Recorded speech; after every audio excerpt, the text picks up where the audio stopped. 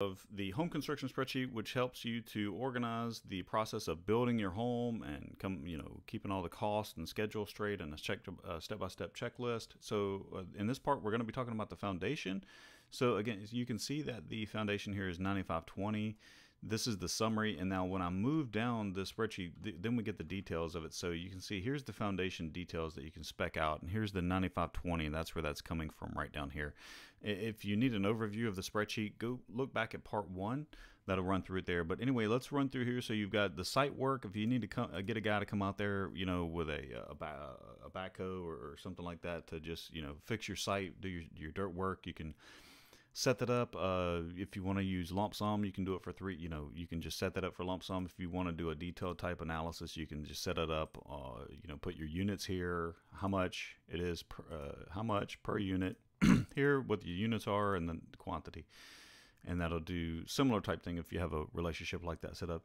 Most cases for this particular item, lump sum will be just fine. Then you got your soil testing for compaction test. Make sure that it was compacted nicely.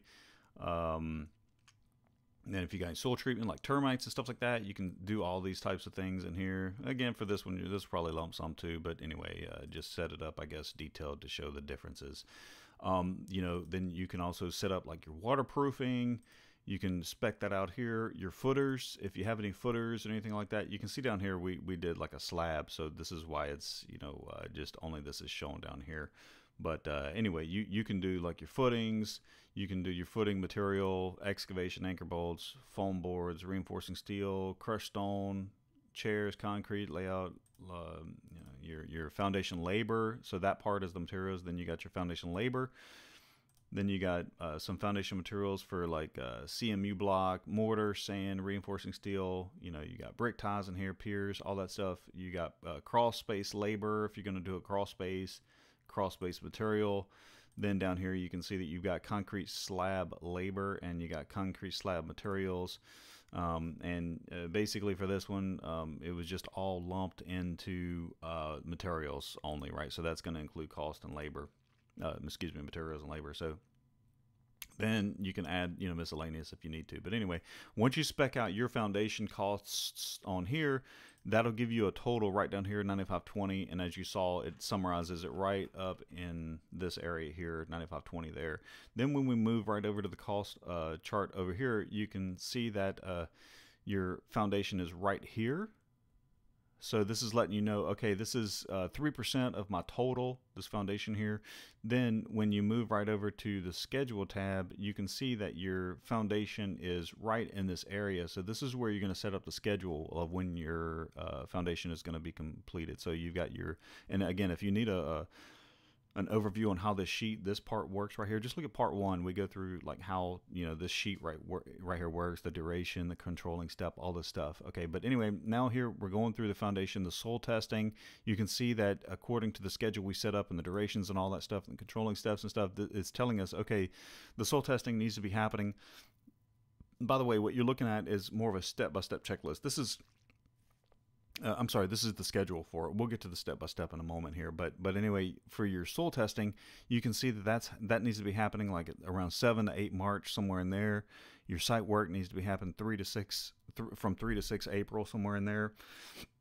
Foundation materials, foundation labor, soil treatment, piers, all that stuff. Some of these, if they're not applicable, you can move them to 0. And just only have the slab work applicable, Then you once you have your schedule set up and everything is the way you want it with the controlling steps and the relationships as far as finish to start, start to start, lag time, all that stuff. Then and by the way, these aren't used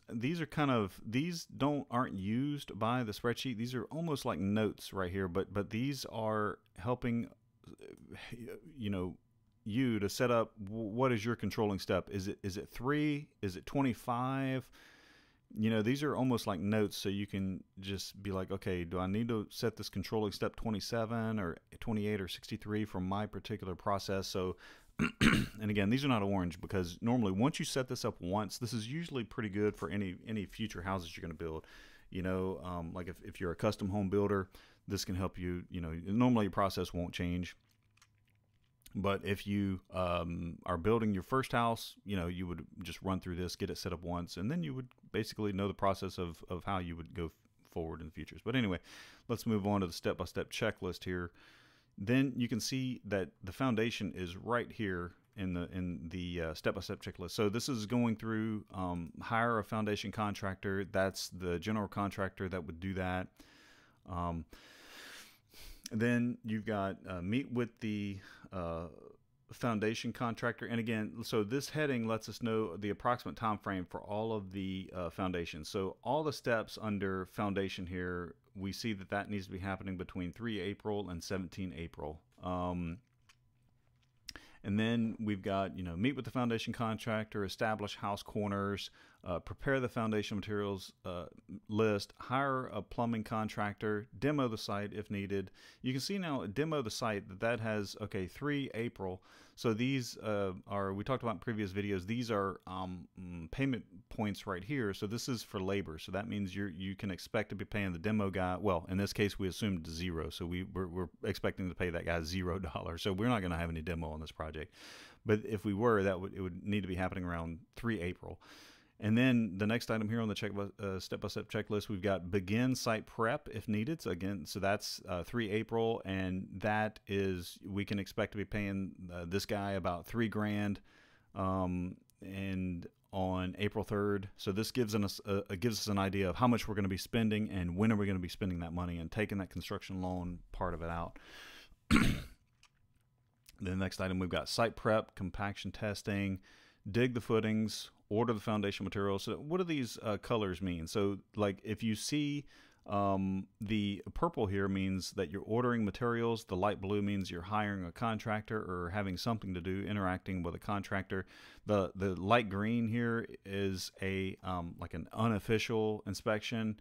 And then, but it might be an official inspection where you are. You have to look, so like, and this one is the official plumbing inspection right here. So this is showing, the dark green is showing the official one. So this is assuming, okay, he's going to be checking ground, sewer, water surface, storm drainage, lawn sprinklers, all that stuff. So, we have that scheduled for 9 April. But anyway, going back up here, we can see we got dig footings, order the foundation materials, pour the concrete footings, have multiple sources, compile framing and materials list, hire a framing contractor here. So this is letting us know, okay, so we're in the foundation part. We're like on the step-by-step checklist, we're taking care of foundation stuff, but still we're saying, oh, well, we got to call the framing contractor now and hire that guy and get you on the schedule, get your project on his schedule, so that when it comes time, when you're ready for him to come to the site, you already took care of hiring him, and he's already got you on the schedule, and he's finishing up his projects, and he's going to be on your site when you need him, right? And then this is letting you know, again, even though this is the part where you're taking care of foundation, you can see up here, this is the heading for foundation, but here it's saying, okay, now's the time you need to be ordering exterior doors. You need to make sure your windows are selected, they're in stock or on order. The crawl space for the foundation. Then you've got your rough-in plumbing, and again, here's the inspections for the plumbing. Then we've got have the soil treated for termites if required, soil treatment. Rough in your electrical on 6 April. Make sure the plumbing location, measure the plumbing locations for accuracy, foundation inspection. So here you're doing like an informal foundation inspection here. Here you're checking the slab frame for square corners, level boards, ground beams, accurate dimensions. Here it is that you're having your pier or foundation inspection. And then here you've got order the concrete slab materials, pour your concrete slab, do your waterproofing, order lumber for the framing, order foundation survey if required by lender. Okay, so that we went through the whole foundation part of this. So that's the end of this part, and thanks for watching.